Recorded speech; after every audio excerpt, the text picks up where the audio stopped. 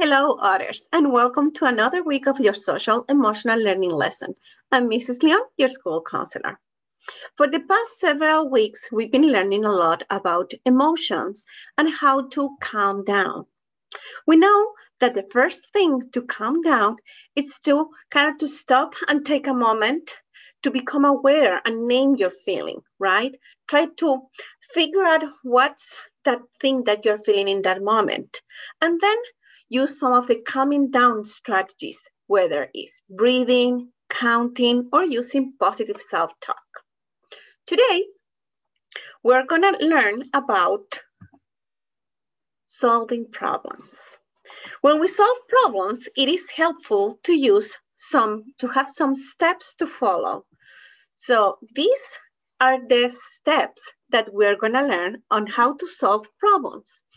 If you notice, each one of the letters that spell step means something. So that is an easy way for you to remember. The S is the first step, and it's about saying the problem. The T is to think of solutions.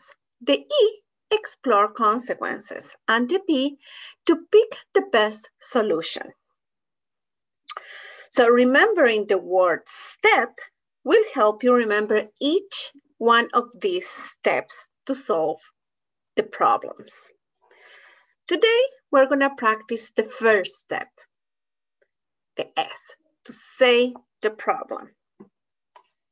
And it's not just to say the problem, it's say the problem without blaming anyone. So I'm going to show you a video. And in this video, Emma and James are having a problem.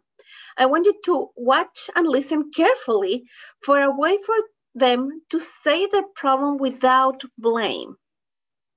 So let's watch the video and we will keep talking about it.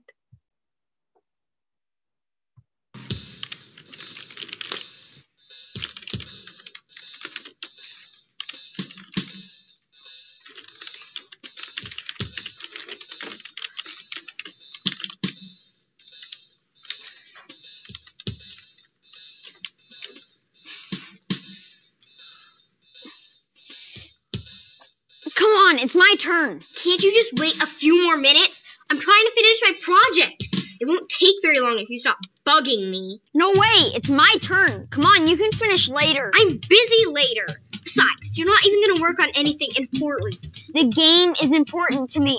See? You're just wasting the time that I could be finishing this report. You're wasting my time that I could be playing the game. Come on, it's my turn. Just let me finish. You're always hogging the computer. You're always getting on my nerves. Hey, what's going on here? He's not letting me finish my report. She's hogging the computer. It's my turn. Could use a different computer. All the other ones are being used. Okay, I think you both need to calm down so that you can try to solve this problem.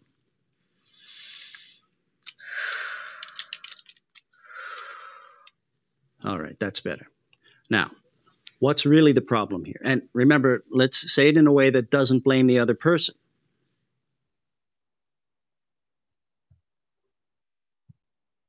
So if you pay attention to the video, you notice that Emma and James were having trouble solving a problem, and it was turning into a big issue. So what was the first thing that they did when the teacher started talking with them?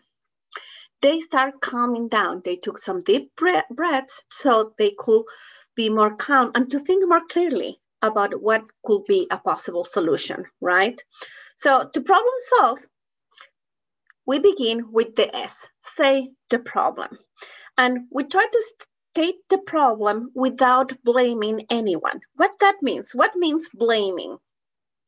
It's when you say that it's their fault, someone else's fault. You don't take responsibility about what is your part in the situation. So statements that begin with something like, you made me, or because of you, or include words like you are always or you never, those are blaming statements. So when you're having to state a problem that you're having with someone else, without blame, avoid putting the other person in your statement. So don't say you, he, she, they, Always try to avoid that and refer to the problem about yourself, how you are part of this problem. What do you need, right? So, because when you use blaming, it's not respectful. For example, when Emma said, "You're always getting on my nerves," or "You are wasting my time," it was putting the blame on James. She wasn't taking any responsibility in what was going on. Or when James said, "You're always hugging the computer," or "You're wasting my time," he was putting all the blame on Emma, not assuming any part of his own behavior on the situation. So when we state the problem, let's try to state the problem from Emma's point of view, without blaming, without using James in the situation. So maybe Emma could say something like, "My turn is up, but I want to keep using the computer so I can finish my report." Right? So that's a statement that is saying about what is happening and what is her part in this problem. Now let's think about the same problem, but from James' side of view. He could say something like, "Now it's my turn, and I want to use it to play a game."